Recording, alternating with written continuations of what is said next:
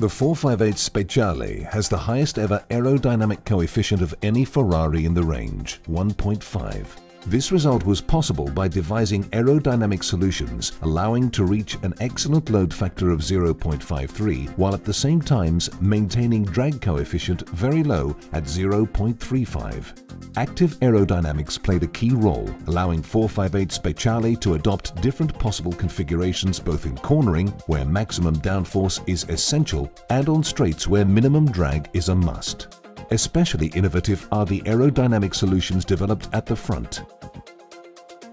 The system consists of two vertical flaps in front of the car and one horizontal on the bottom. At relatively lower speeds, the flaps are closed and the air feeds the engine radiator to provide the necessary cooling.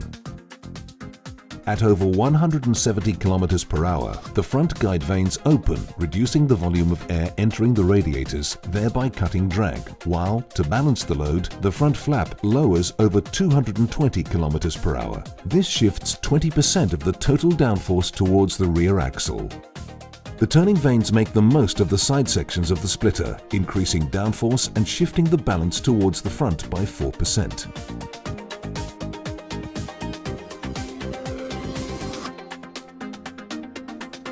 The dam and the hump at the bottom of the car reduce pressure at the front. The dam creates a separation zone in the airflow to the rear of the leading edge of the front splitter, while the hump does the same at the start of the flat underbody.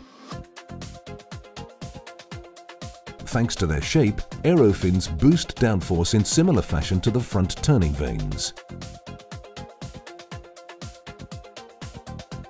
The rear of the 458 Speciale is extremely innovative thanks to the spoiler, the diffuser and the active flaps.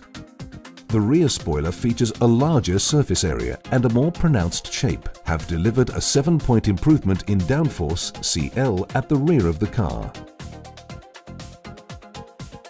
The new diffuser optimizes extraction capacity, thereby generating extra downforce across the entire underbody. The rear flaps have two different configurations. When raised, the airflow hugs the diffuser, generating higher downforce for maximum expansion. Thanks to sensors and a specific algorithm, the rear flaps can be opened to a 17-degree angle, stalling the diffuser and reducing CD by 3 points for maximum longitudinal acceleration.